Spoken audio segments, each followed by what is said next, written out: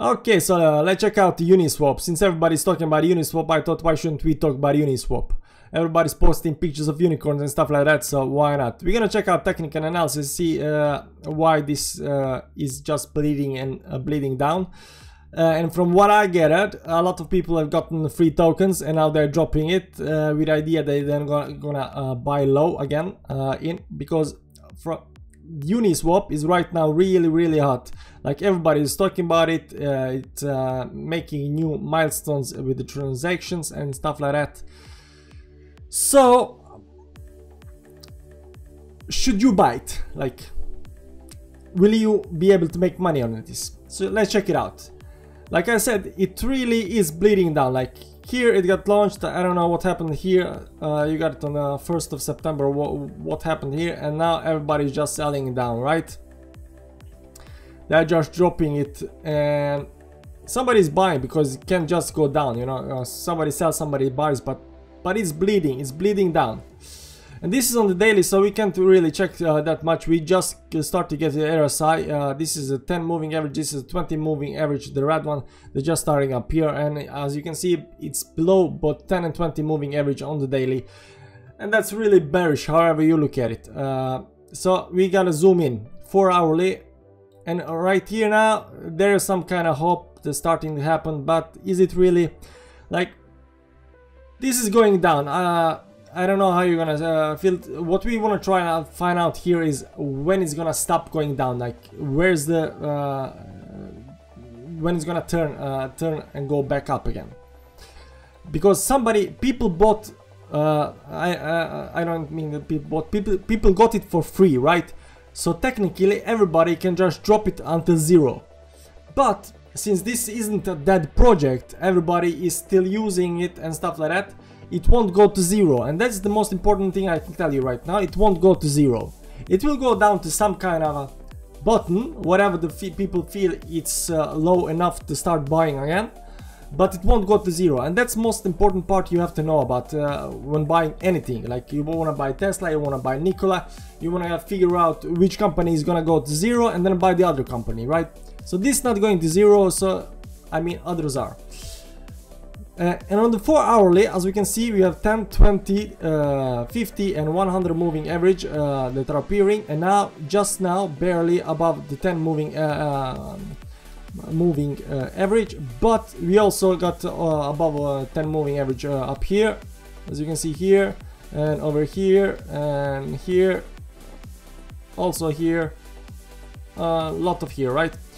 But so this isn't actually any bullish sign yet on the 4 hourly. What I want to see, if it closes above the 10 moving average, then you can maybe think it can go up to 20, then 50, then 100, right?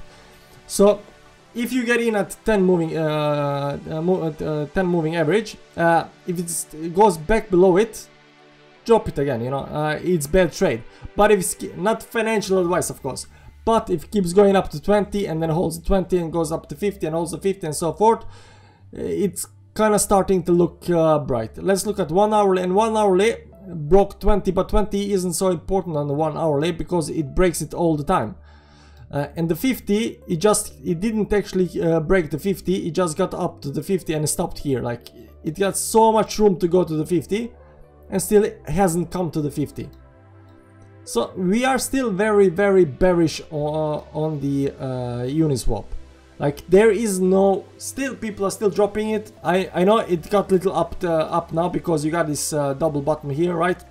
But the RSI on the double bottom isn't diverging. It's just doing what's supposed to be doing.